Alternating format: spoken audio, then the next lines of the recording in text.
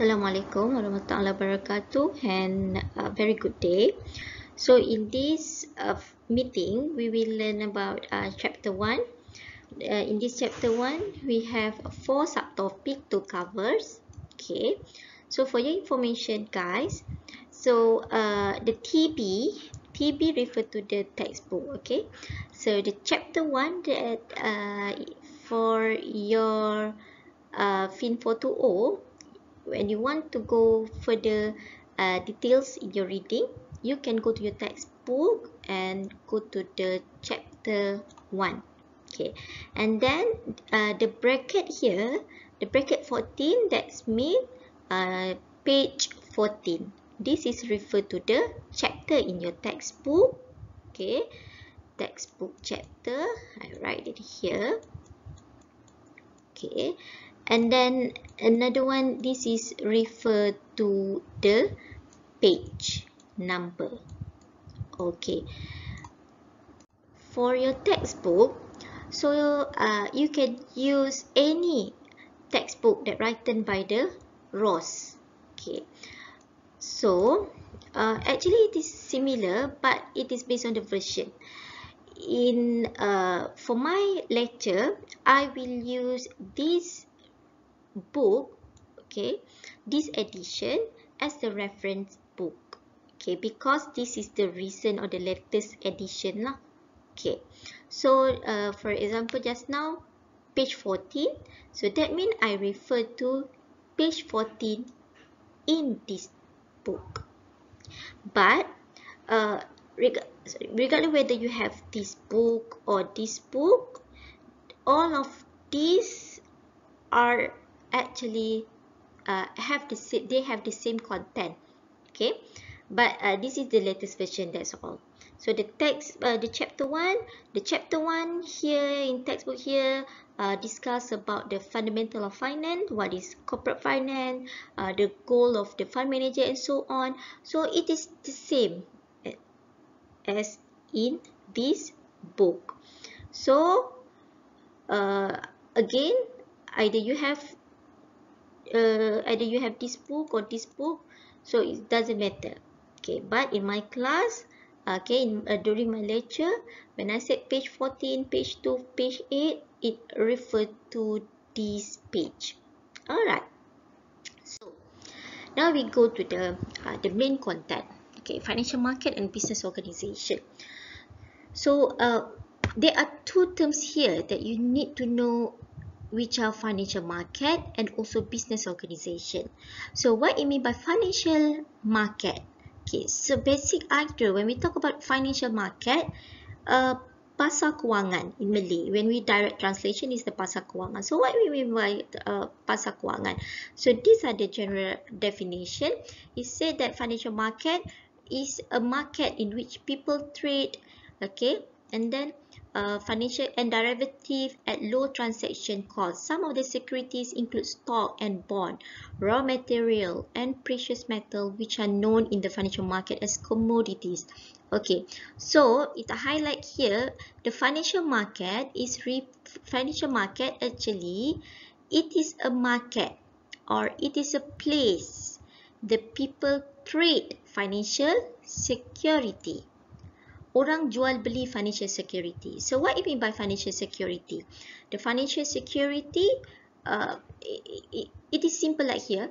Kita pergi pasar malam, okay, the night market. So what are the item that we have at the pasar malam? So in the pasar malam, definitely we have the buyer and seller, right? Ada orang jual dan ada orang beli. So what are the item that they are selling there? Ada baju lah, ada lauk lah, and so on.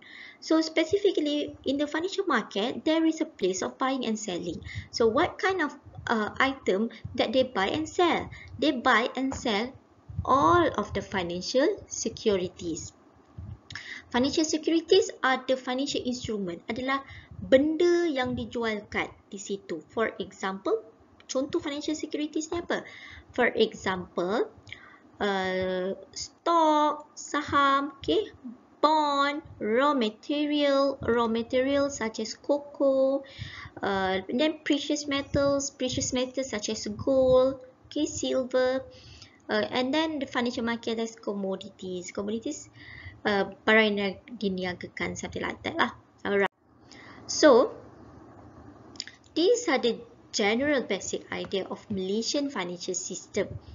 So, financial system in Malaysia, we have financial institution and financial market, and I believe that all of you are very familiar with the financial institution. The general idea of financial institution, when we talk about financial institution refer to the bank, okay? So, what are the main purpose, or what are the reason of having bank? Okay, so bank, as you know that bank tempat dia untuk apa?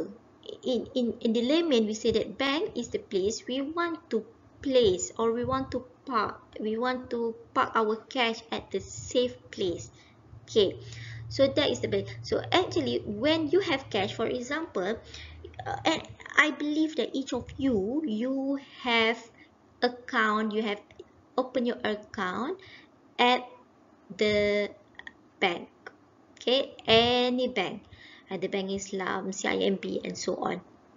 So kalau tak, macam mana you nak keluarkan duit apa kan? So the bank is like, it is a must for us. Okay, so the general idea of financial institution is like, when we have cash, okay, cash, for example, you have PTPTN, you get 2,500. So you will not receive that 2,500 in cash, right? So the PTPTN will transfer the cash to the account, then you will draw it bit by bit. So that means you have the cash 250,000 and you put, or in finance word we call it as deposit. You deposit your cash into your account, let's say saving account, you letak duit dekat saving account. So when you deposit, okay, this is several finance term that I want you to get familiar. Okay, deposit maksudnya apa? Deposit, you letakkan duit dalam bank. So when you deposit cash to the bank, this is actually you become a lender for the bank. So you should be proud lah, kan? You are a lender. So you pergi lalu dekat bank kan, you cakap dekat bank, I letak duit dekat you tau. You are my borrower actually. I am your lender sebab I letak duit dekat you. Macam tu lah you boleh kata.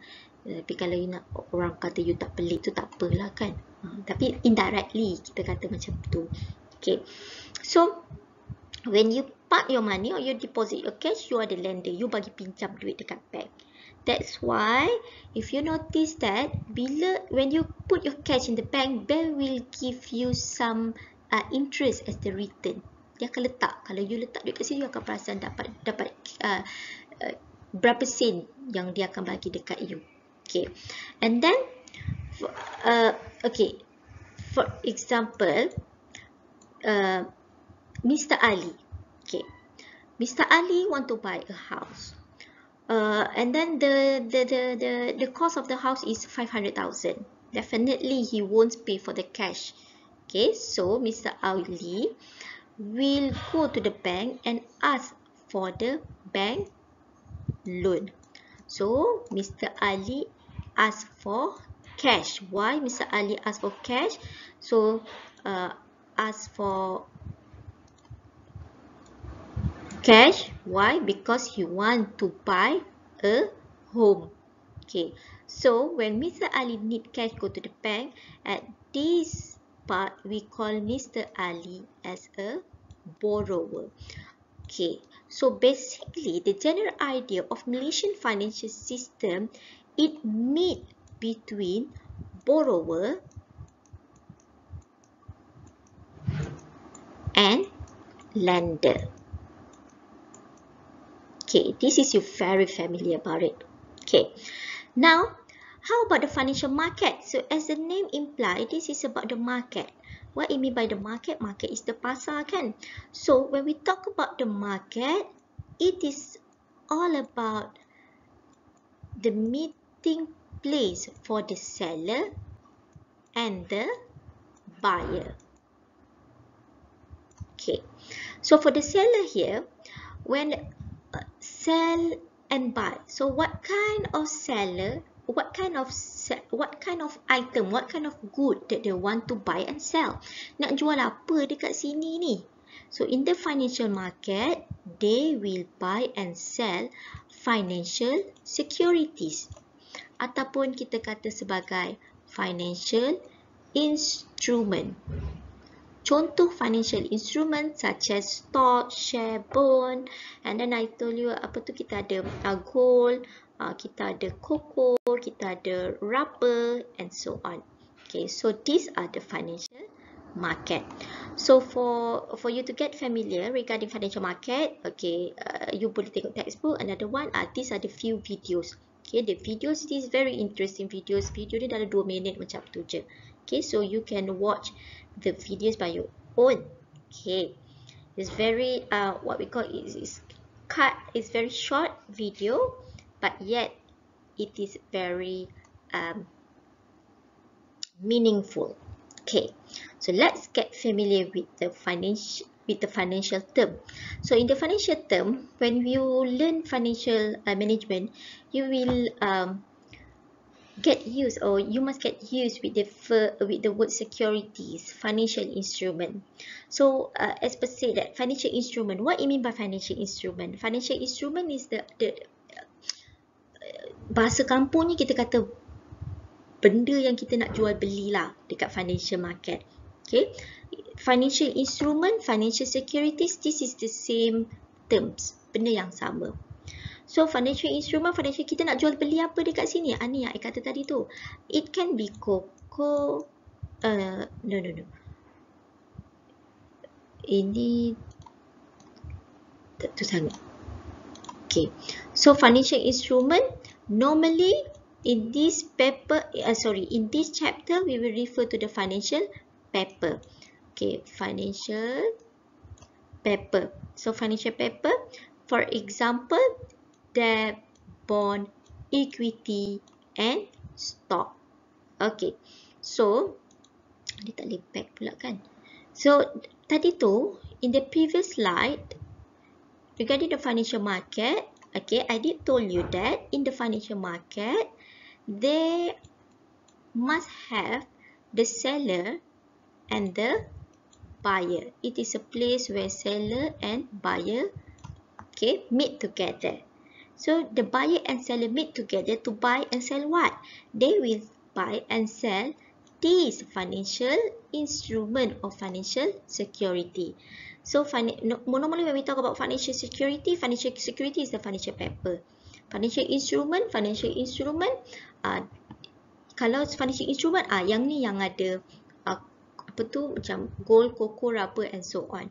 Okay, but for the financial security, normally it refer to the bond, debt, bond, equity, preferred share, or preferred stock. So for in the debt, okay, normally to buy and sell item, okay,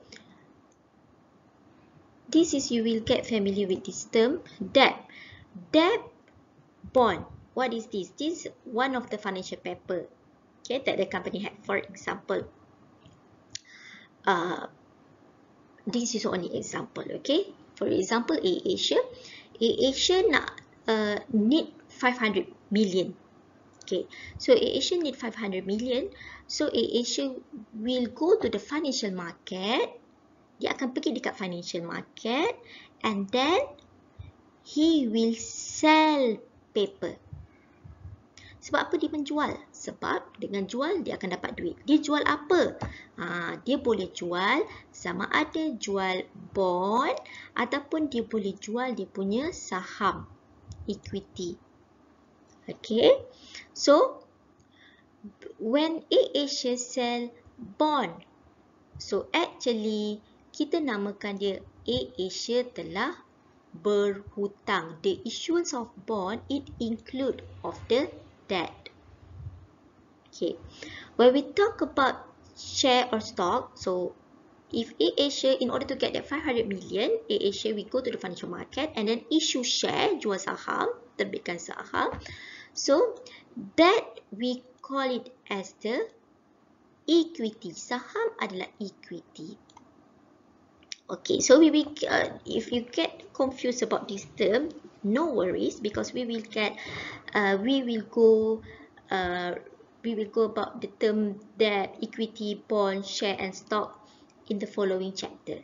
Okay, so some of the term that you must familiar is the word liquidity and leverage. Liquidity refer to the liquidate. Liquidate adalah kecairan. Okay. In terms of what example, um, let me think.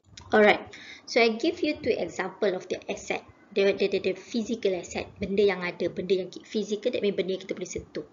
Okay, so let's say you want to get fast cash, you ada tanah, ini bukan you lah, parents you. So ada tanah, okay. Another one, your parents have the jewelleries, barang kemas, gelang, rantai, whatsoever.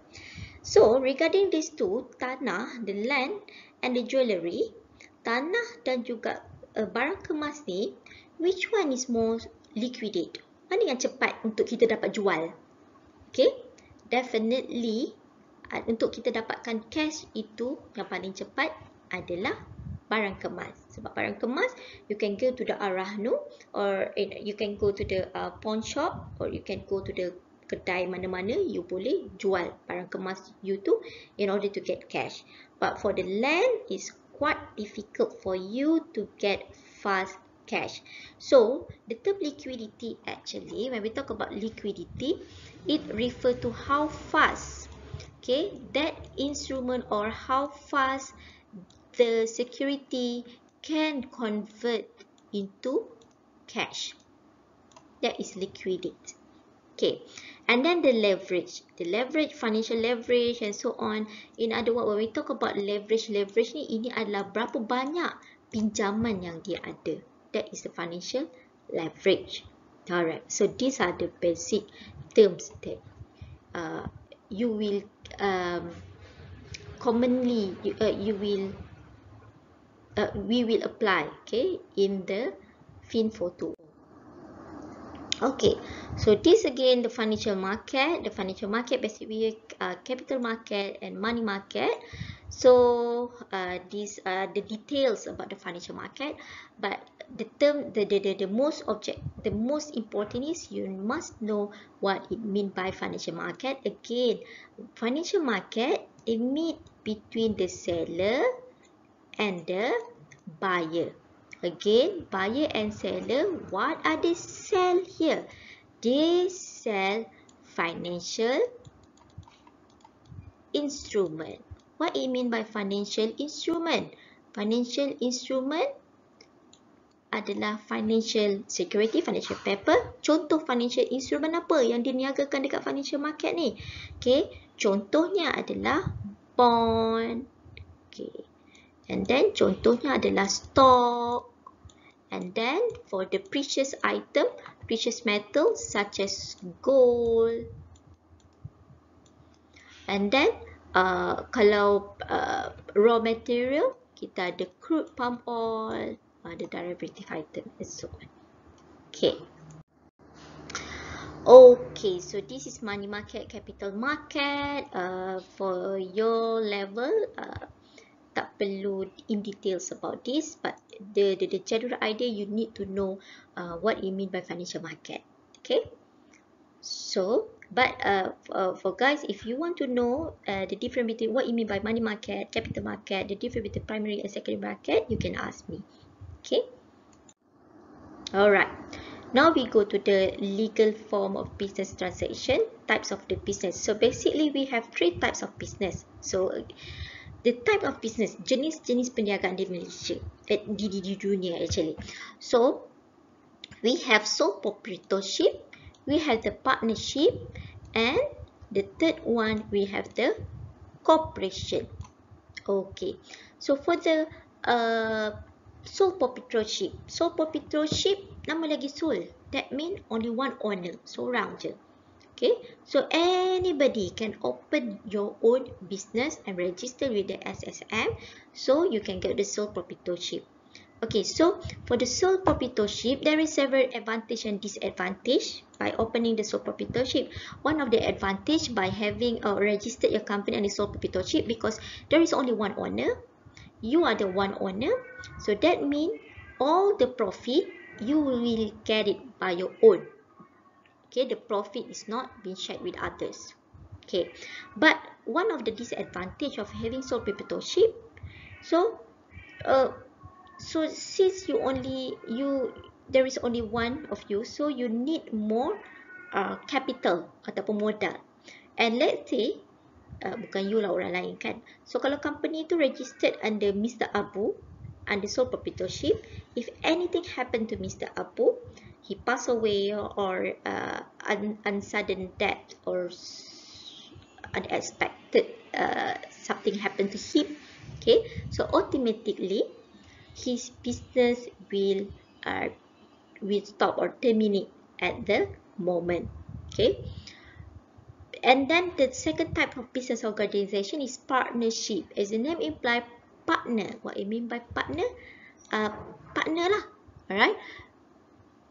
So for the partnership, it can be 2 or more partner. Okay. So the advantage of partnership, that mean the advantage. Sometimes we say that it's better to have 2 heads rather than one, because when we have many, the more the merrier, something like that kan, because we have the idea, we can pull capital together and then we can expand more the business. It's rather to work in group rather than to work alone in the sole proprietorship. So that's one of the advantage of the partnership. Okay, but the disadvantage of partnership is sometimes partnership normally it will incur with the, orang kata apa, ya, bila you tak sekepala macam tu kan, and then the one and another, they want to dominate the business. Okay, so want to dominate the business, and then they have their own vision, they have their own idea, they have their own plan to grow the business, and then they are not orang, in other words, dia tak ngam and so on. So itu akan menyebabkan conflict in the business partnership. Okay, so that's why in the partnership, dia macam ni je lah, when we want to refer it with your student, okay, with the campus life. Okay, so when you do assignment, okay, sometimes we feel that it's better for us to do individual assignment rather than a group assignment, right? Okay, why? Because for the individual assignment, you can do by your own and there is no free rider. But there is that individual assignment, we can relate with the sole proprietorship. You can do your own freestyle, okay, you have no conflict with others. But the disadvantage is sometimes we will feel that burnout. Okay, you need ideas by others. Okay, so in some cases, the group assignment is much better rather than individual. You feel something like that. So the group assignment is something like partnership. But the disadvantage of having the group assignment, some of you might work more than the other group members. Itu biasalah kan, yang kita kena kan, kadang-kadang kita je kena buat kerja kan. Kan orang lain menumpang je kan. And then dia idea dia apa? Tak apa kau buat assignment tu, nanti aku bayar. Yang tu aku bayar. Macam ni seorang je ada duit, macam kita tak ada duit kan. Kadang-kadang kita rasa macam I don't want your money, but I want your idea, okay? Let we work together. Sometimes we feel like that kan. It's quite offended when people want to give you duit je kan. Macam lah kita tak ada duit sangat kan, geram kan. Macam tu lah. So, it same goes by with the partnership. Okay, tiba-tiba nak cakap benda lain, sorry. Okay. Alright, so the last one is the corporation. For the corporation, this is the nama lagi corporation. So for the corporation, there is no there is unlimited number of shareholder. So for in the financial market, nak jual beli instrumen tadi, siapa yang boleh jual instrumen tu? Okay, yang boleh jual instrumen, whether want to sell bond or share, only corporation. It is only corporation who can buy and sell their financial instrument in the financial market. These two, sole proprietorship tak boleh, partnership pun tak boleh nak menjual. Okay, so sikit. Kata corporation can sue. Okay, dia kata sini. Corporation can sue, be sued, purchase, sell and own property. Shareholder liability is strict to the amount of investment. List of corporate do not depend on the status. Ownership can be easily transferred. So what it mean by ownership can be easily transferred? Okay. So dia so when the company, okay, I put several example. I believe that you are familiar with corporation, company. Banyak kan corporation kan, kita ambil yang senang. Bila terlalu banyak sangat, kita jadi tak tahu nak bagi contoh apa. Corporation. Oh my God. Saham. Kita beli saham apa? Okay, GDEX. Okay, for example, GDEX. So, GDEX is one of the corporations. Sebab GDEX, you tengok kalau you masuk Bursa Malaysia, nama GDEX tu ada. So, GDEX yang apa tu? Pos laju. Macam tu, geng-geng pos laju, JNT, tapi ni GDEX. Okay. Okay.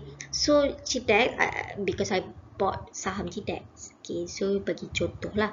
So, I bought a GDEX share in the Bursa Malaysia.